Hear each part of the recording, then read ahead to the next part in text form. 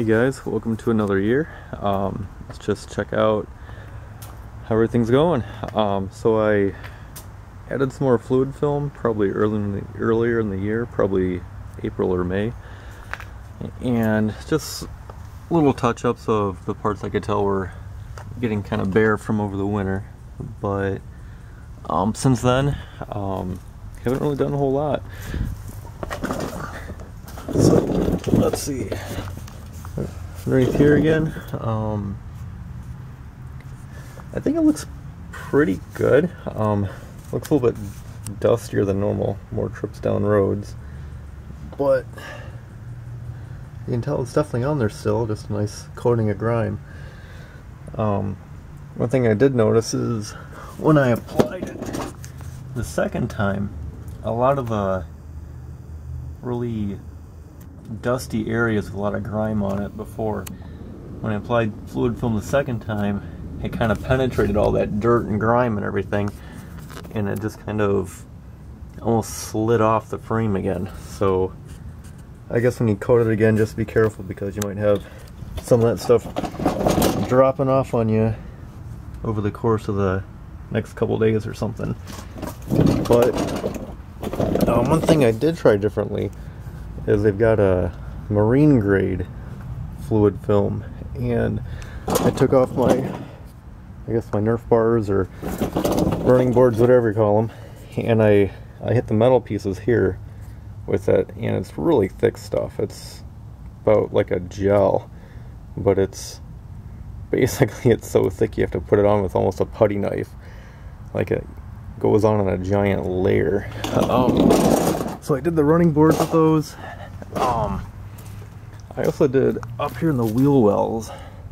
We got some reinforcement beams here, I guess, but right in front of the tire, if you can see that, it kind of wore pretty thin. It's a lot better than just the regular fluid film. The marine grade seems to stick a lot better, but it's still got kind of blasted off right in front of the tire.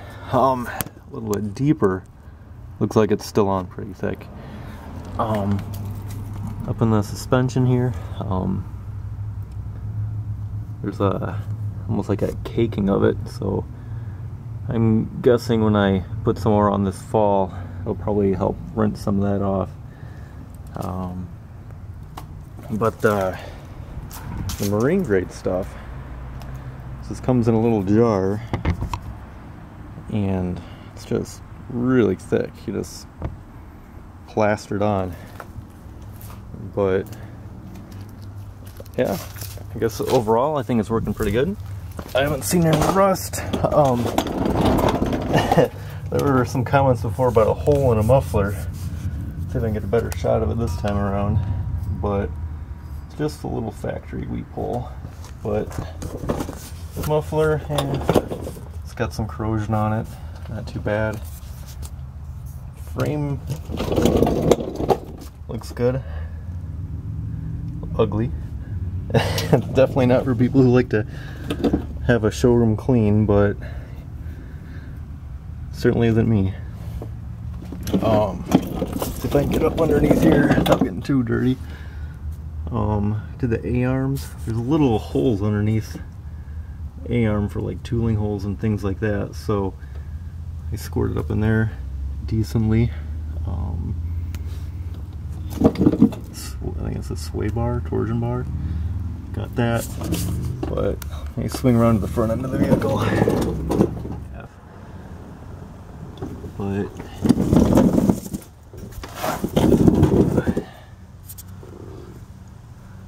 But yep, it's still tell enough that it's on everything still. See if it can focus.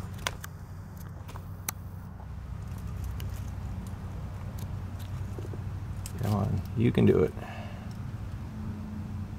There we go. But yeah, I think I'll get the squirt bottle and just try that too.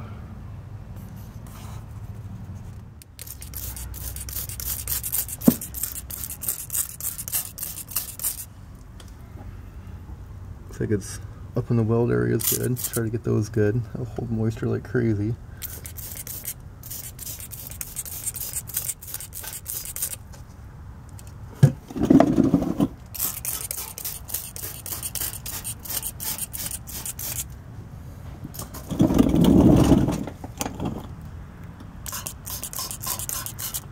Yeah, that's just caked on still.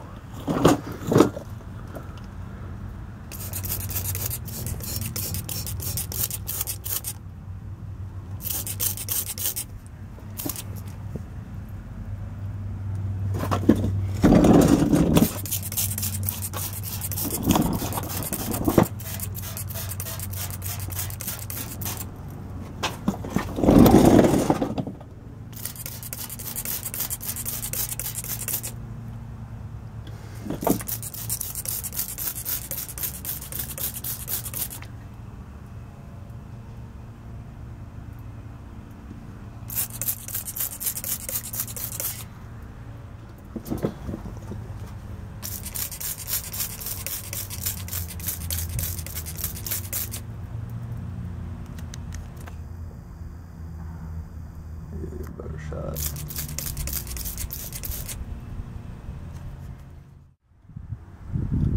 So a couple more shots of everything. Just basically try to get up in all the little weld creases and everything that might like to trap moisture pretty good.